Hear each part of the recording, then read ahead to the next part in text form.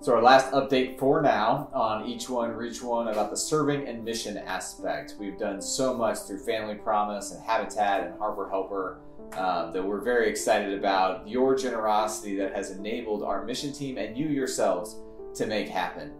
For one example, I just want to share with you something that was completely lay-led from the celebration class. So here's Michael and Vicki Roosh to tell you about their service. Good morning, Creekwood. I'm Michael Roosh. And I'm Vicki Roosh.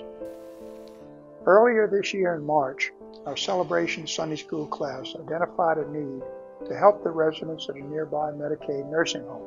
We formed a team of volunteers who host bingo games, which the residents take very seriously, and we visit over 30 of the residents who receive few, if any, visitors.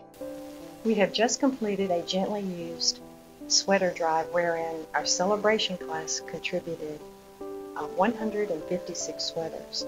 We also plan to buy new sweatsuits for all of our residents at the nursing home. Our celebration class is very thankful for this opportunity to practice our faith by helping those members of our community who are in need. Thank you. One thing you need to know that's coming up is that we are going to provide the gift of reading to every child at Harper Elementary School by giving them a gift card to buy a book at their book fair. This is on top of the countless hours of people who have gone to read with kids, just play games with kids. And here's a message from the Harper Elementary School principal, Nicole Powell.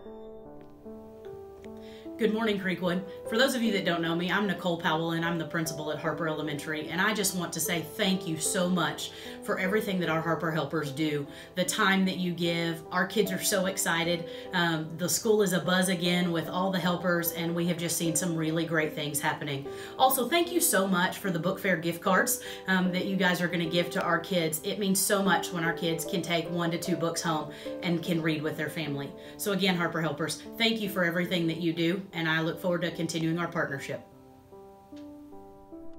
So with our goals so far, we are about $57,000 into our goal of giving away $100,000 of mission money this year, which is really exciting that you've bought into the vision of this church can empower our community and the world around us to be a better place than it is right now. In terms of service hours, we're about 20% of our 10,000 service hours, but I know that some of you aren't reporting or telling me what you're doing. So we'd love to know that. Well done, Creekwood, on being a church that doesn't just grow deep roots, but shares God's love.